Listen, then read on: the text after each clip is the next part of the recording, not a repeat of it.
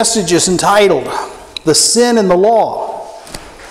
And you know, when it comes to the law, a lot of us don't really want to hear much about that. And sometimes we want to see it and reveal it from our own perspective.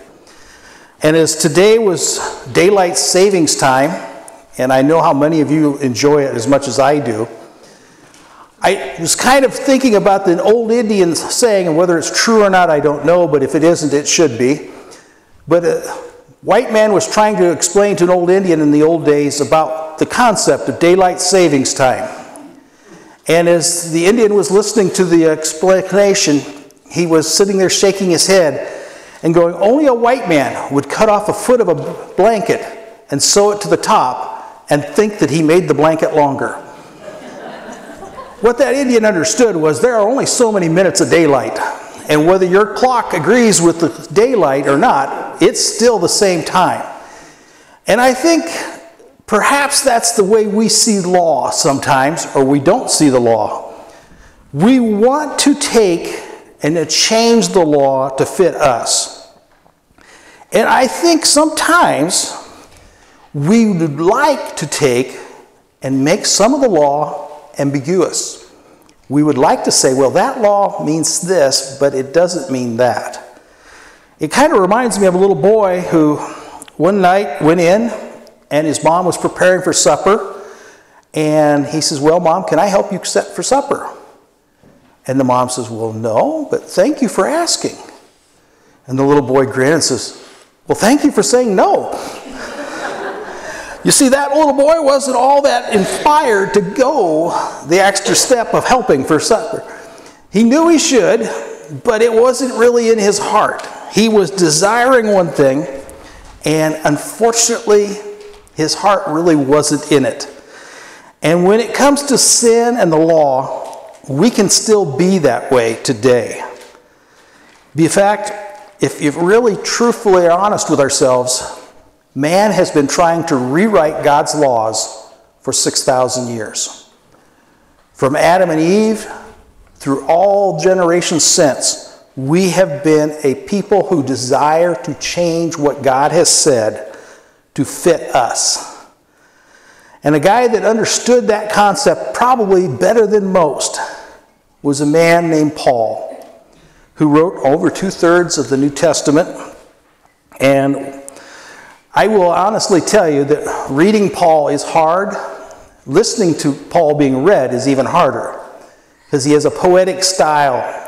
And so occasionally, if you just start reading Paul nonstop, it gets lost. So I'm going to chop up today's scripture a little bit, and I'm going to start in Romans 7, verses 7 through 12. And it will say then, what shall we say?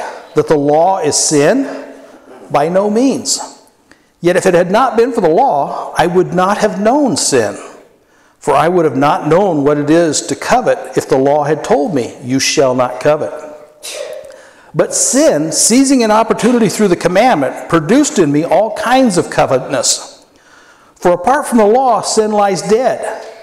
I was once alive apart from the law, but when the commandment came, sin came alive and I died. The very commandment that promised life proved death to me. For sin seized an opportunity through the commandment, deceived me, and through it killed me. So the law is holy, and the commandment is holy, and righteous and good. Now, Paul is pointing out a very clear fact. You cannot know what the law says unless you know the law. There is an old saying in law enforcement that ignorance of the law is no excuse. And you will find that if you say, I was speeding and, well, I didn't know it was a speed zone. Well, you should have, because you have a responsibility as a driver. And much the same way, God has built into his people a natural knowledge of right and wrong. And today, it's politically incorrect to say that there are some things that are right and there are some things that are wrong. It is much more happy today to say, well, your truth is good, my truth is good, and those truths may not agree, but we're all okay. It's all going to be good. The problem with that is two opposing truths cannot be true. If two opposing truths happen, it's because one of them is false and one of them is true.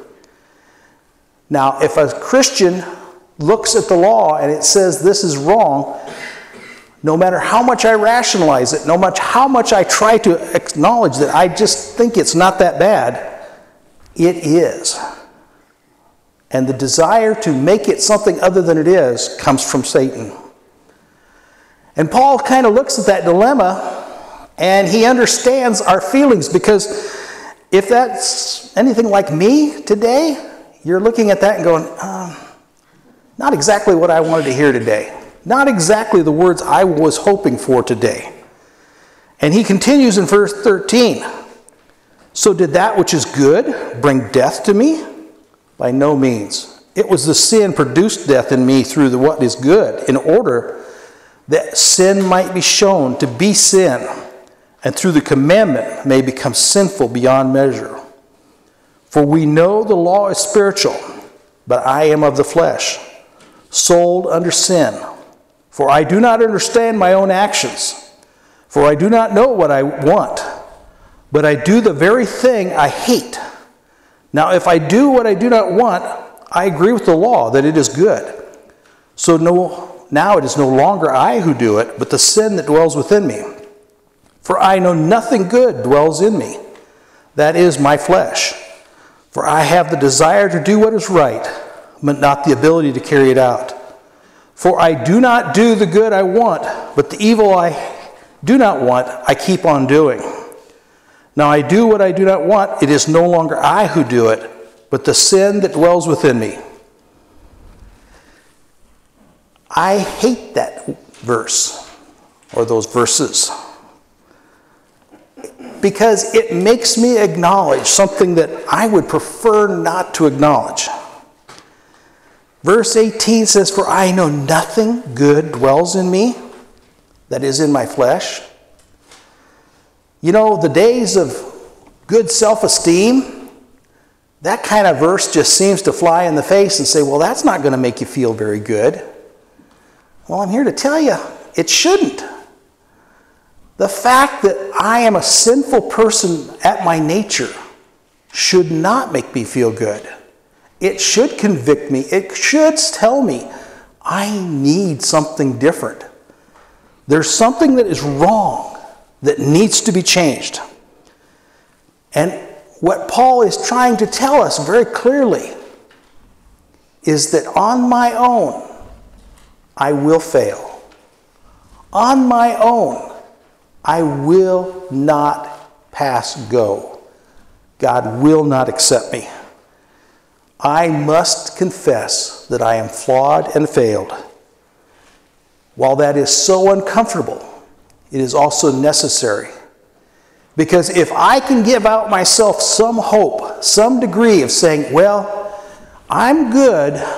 Oh yeah, I have a few sins, but I'm not as bad as the other guy over the street. You know, I'm not that bad, so I'm a little better than they are.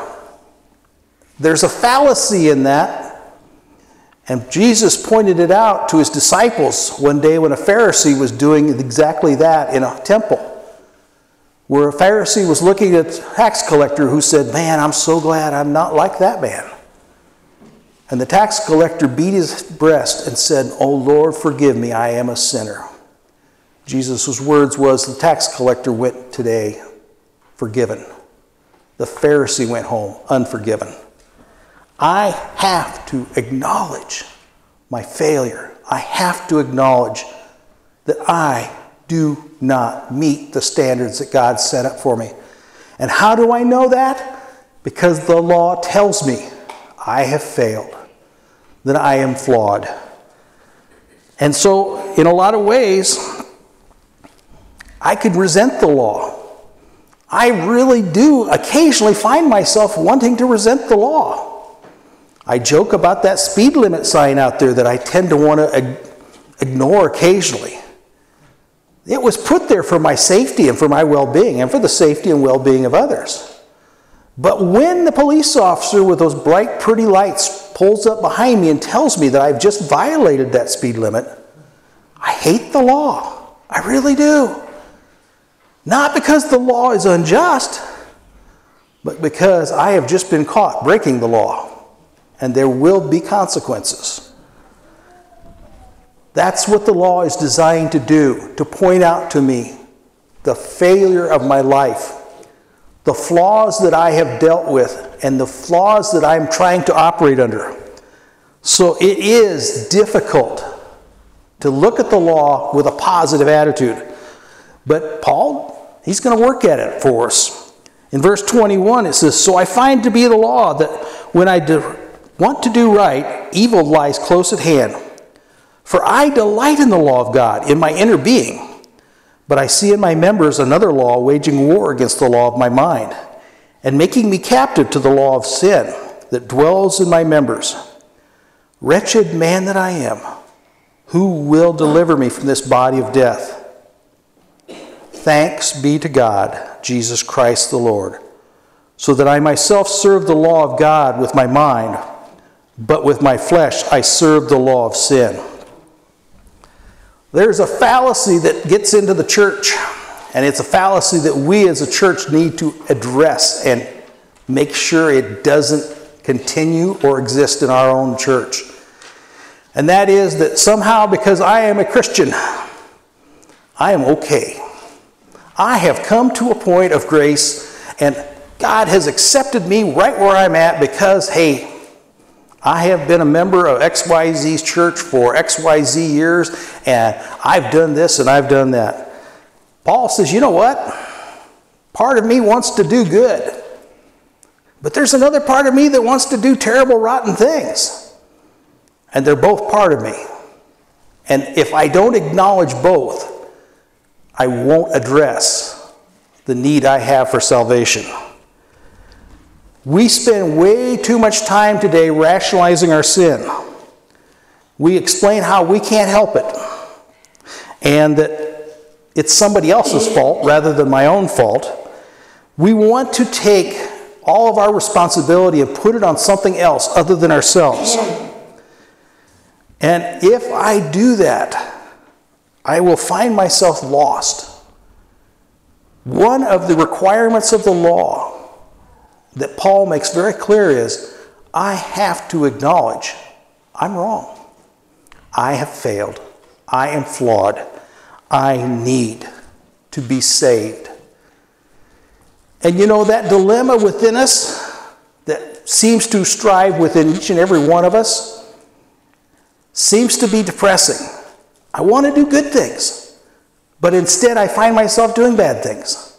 I want to think good thoughts, but instead I find myself hating and angry and doing bad things and thinking bad thoughts. And that's a really terrible place to be. And Paul acknowledges that because he says, who will save a wretch like me? And he ends it with, thanks be to God through Jesus Christ our Lord, so that myself serves the law of my mind, but my flesh I serve the law of sin. Those two laws are going to conflict with you the rest of your life.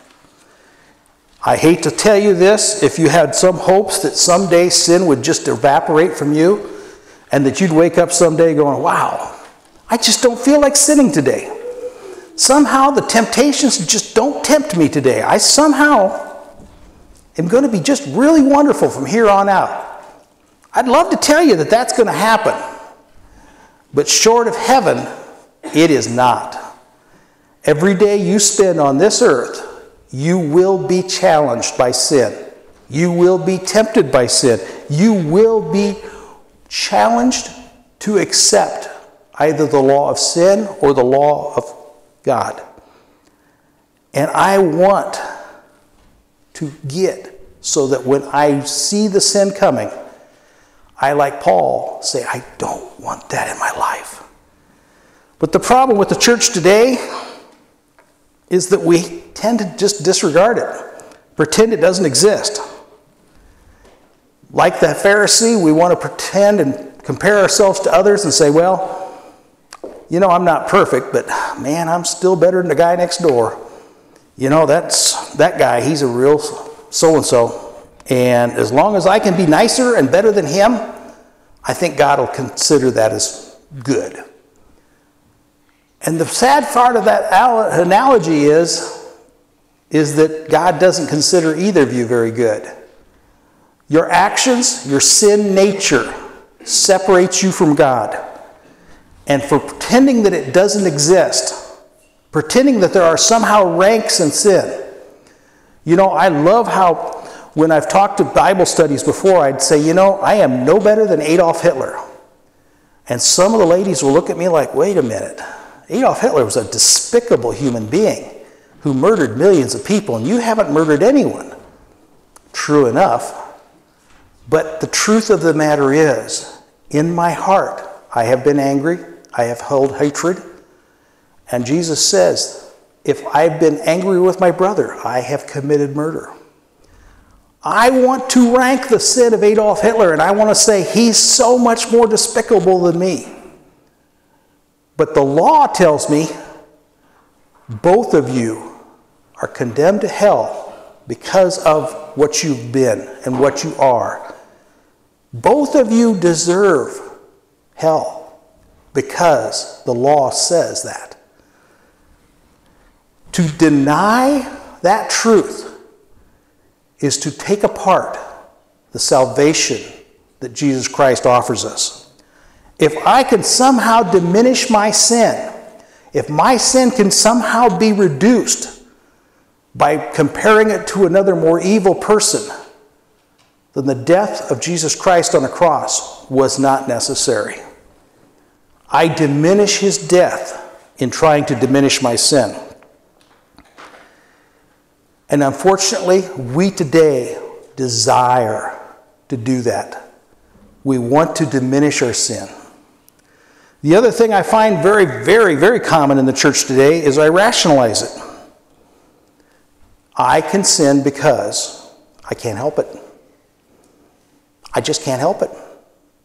I can't tell you how many people that I have dealt with who told me that they were doing things wrong, but they couldn't help it. I find as a police officer, I arrested people who said, well, I just can't help it. I can't change. It's just part of who I am. It's what I am. And nothing I can do. And I love it because so many people, and you know, we have a beautiful age group in this church. And I occasionally think of myself as old because I'm all 65 years old. And then I hear someone like that laugh, who goes, 65? You're a kid. But the truth of it is, all throughout my life, even in my 20s and 30s, I would hear people of that age group going, I'm too old to change. I can't change. I'm too old. I've been this way too long. Nothing can change in my life because I just, well, you know, it's been this way for too long. My friends, Jesus Christ is about changing the hearts and the lives of the people who follow him. You are never too old to change. You are never too old to see transformation.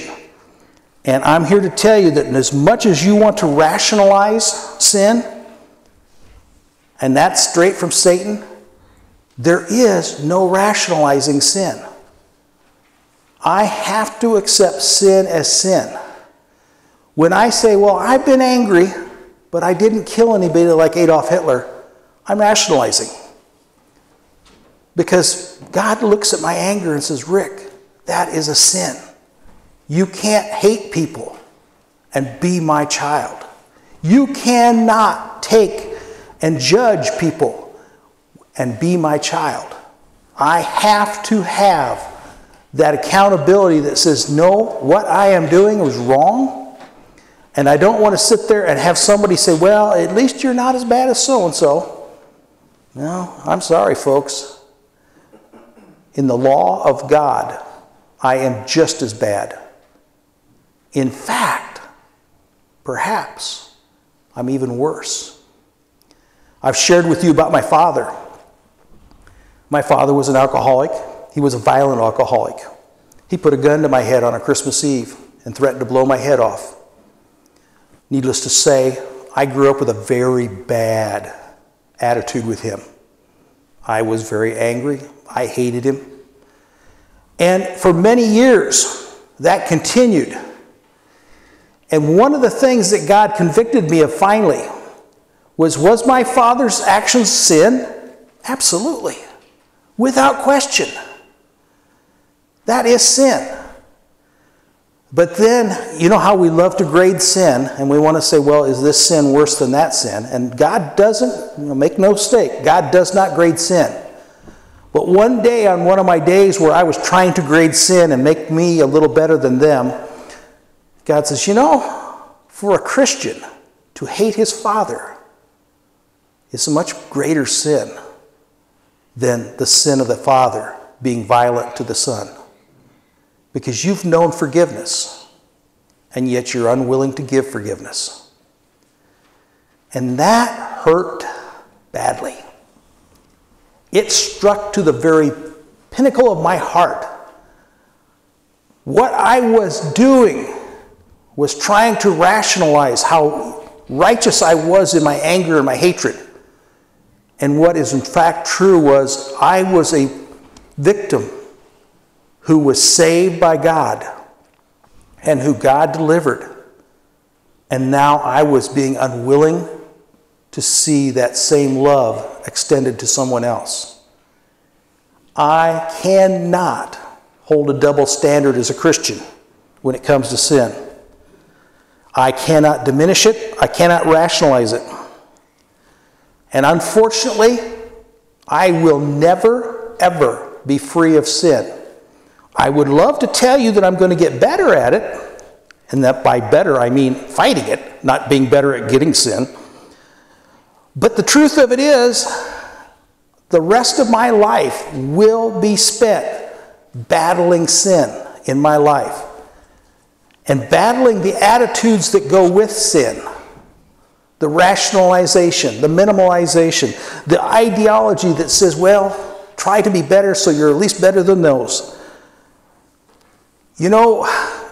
We cannot free ourselves from sin. And the idea today that we should somehow eliminate the law so that we will somehow feel better is the most dangerous thing I can think of today.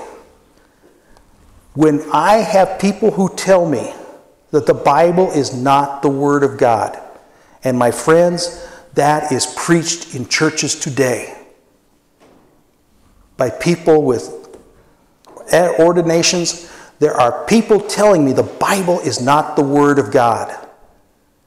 My friends, that is an attempt to undo the law. There are people who will tell you that Jesus Christ was not the Son of God, because without Jesus Christ dying on a cross, they think somehow they're going to find a way to circumvent forgiveness. They're going to circumvent and make it on their own. And as much as I would love to tell you that there is somehow you're going to do that, you can work their whole life being as good as you desire to be, and you will still go to hell without the forgiveness of Jesus Christ. The law is there to show me where I have fallen. It is there to show me the failures of my ways. Like that speed limit sign, it is there to tell me what the law is. If I choose to disregard that speed limit sign, there is consequences. There will be problems.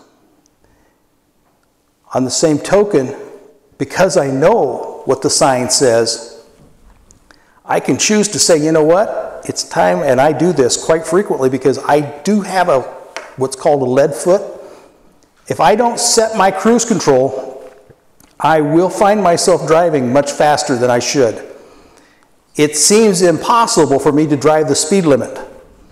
It's perhaps because I spent way too many years exceeding the speed limit that it just doesn't seem right. So we definitely have to have a law that shows us the parameters. And God does that.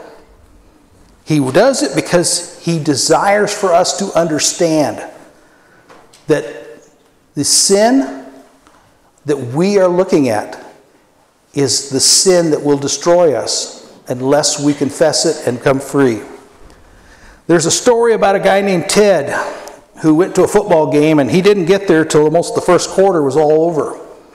And his friend says, "What took you so long?"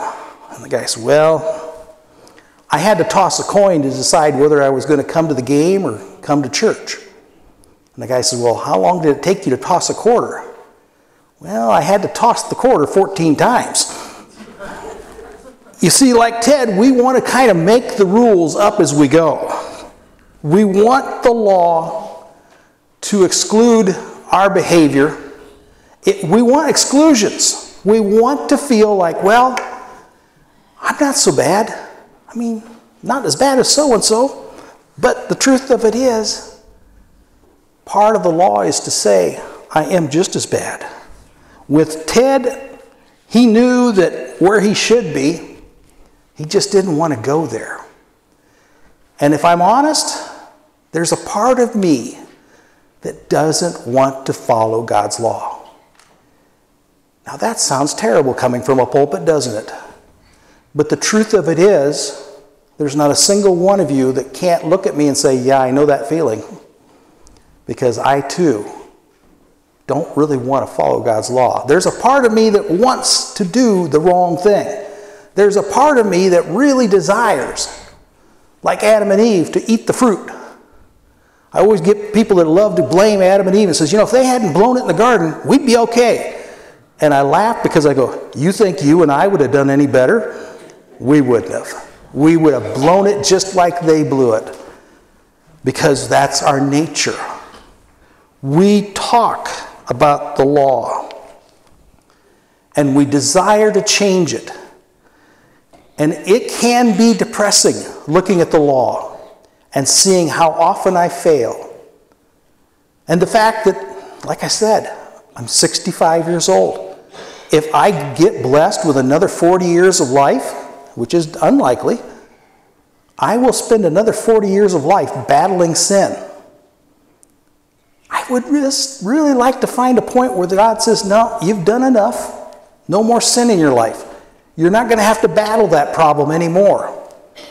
But I don't find anywhere in Scripture that says that's not the case. In fact, what Paul says is, there's a part of me that desires to do God's will. There's also a part of me that desires to do sin.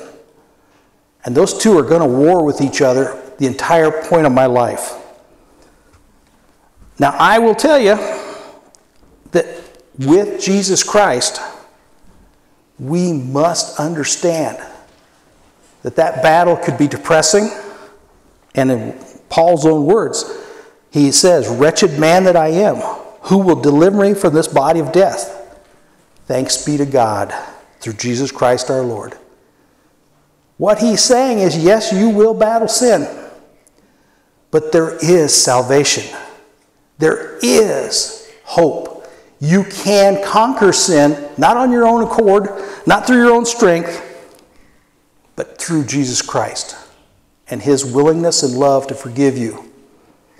Now, there are people today that will tell you that that's a very narrow-minded view and that you somehow should be more inclusive, that you should allow for more ways to heaven than just Jesus Christ. Well, that's a wonderful ideology, and I wish it were true. But Jesus Christ himself said, I am the way, the truth, and the light. No man comes to the Father except through me. Without the death of Jesus Christ, the law of sin condemns me to hell. It condemns you to hell. Without the love and the forgiveness of Jesus Christ, I have no other options. Is that narrow-minded? Perhaps. But when there is only one option, it is the option. I've used this analogy before. If this building burst into flames and all the exits seem blocked by flame, and a fireman walks in and says, I came through this opening. All of you must follow me out that opening. Will most of you say, well, you know, that's not my normal door. I think there should be other options. I always use the other door. I just would prefer to go out that door. If that is your only option, it is your only option. Jesus Christ said he was the only option. You cannot practice sin willingly, ignoring the law of death, and say, well, Lord will find another option, another way of doing it. It reminds me of a man that said he was over listening to a phone call from another man. And the man was talking on the phone. He says, I know it's something you want, but I don't think it's a good idea. And the same thing goes for body piercings. I really don't think you need a tattoo. And as long as you're living under my house, I think you should respect my wishes. And the gentleman that was listening to this conversation said, I was secretly cheering him on for his fatherly firmness. And he says, and then the man said, and besides, Mom, you're 75 years old. You don't need a tattoo. We want to know what we want to know, and we want to hear what we want to hear. Jesus Christ died on a cross to save us from our sin. Is that a narrow view? Yes, it is. But his resurrection proves that his claim is valid, that he is, in fact, the one and only way to heaven. I would love for there to be thousands of ways to heaven. But the flaw in that is that they are not true.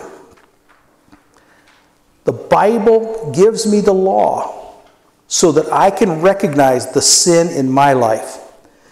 Now, I'm here to tell you, it's a whole lot easier to look around and see the sin in somebody else's life.